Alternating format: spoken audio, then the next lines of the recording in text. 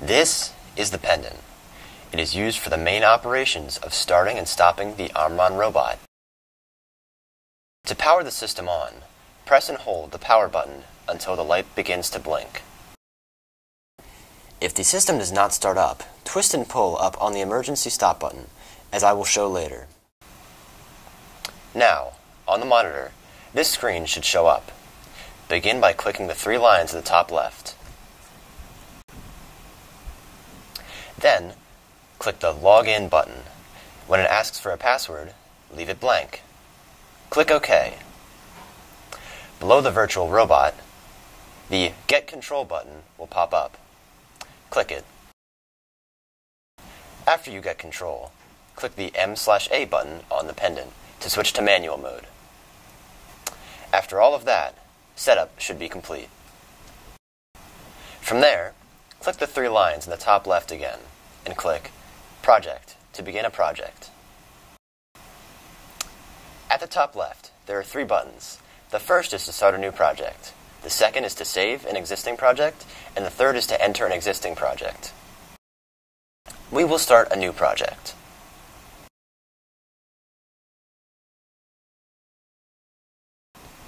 As you can see, this is where you'll begin programming your OMRON's actions. We will start with learning the movements. These are the free and point buttons on the head of the OMRON. Press the free button to move the OMRON freely, yet try to do so carefully. Click the point button to program a point for the OMRON to move to on your screen. I will show you more examples of this in a moment. Another button you may need in case anything goes wrong is the emergency stop button.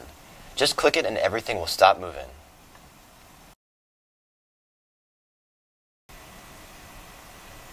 To reset it, twist it clockwise and pull it up. You will need to do this to begin your project again.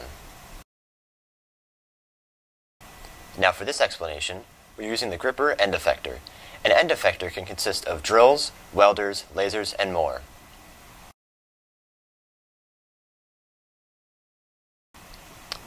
To begin, we must first activate the gripper. To do that, we scroll to the bottom of the Tools panel and pick this tool, with the circle pointing to the lightning bolt, and drag it to your project.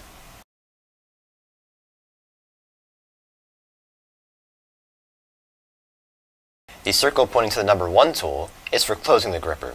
I'm using this for my project.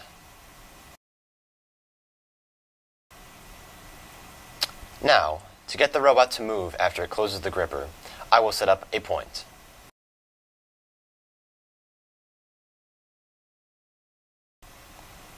Make sure you click on the block you want the point to be after. As you can see, a point shows up on your project, connected to the output of the detected block.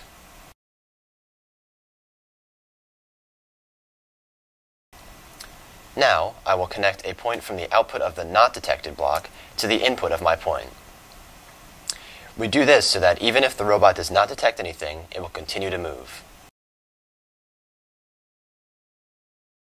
Now, I will add a circle pointing to the number 2, which is the open gripper command.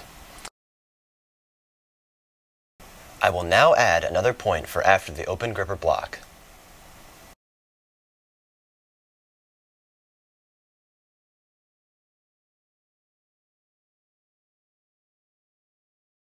I will connect the not detected block to my point again. When you want to run your project, click the Start button on the pendant.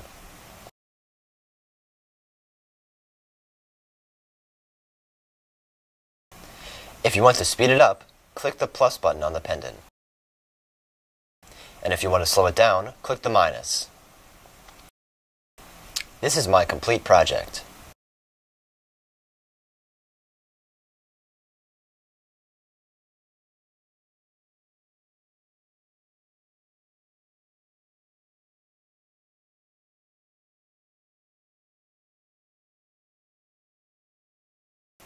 Finally, if you want to end the running process and go back to editing, click the red square on the pendant. Now these are all the basics you need to know for now. Have fun!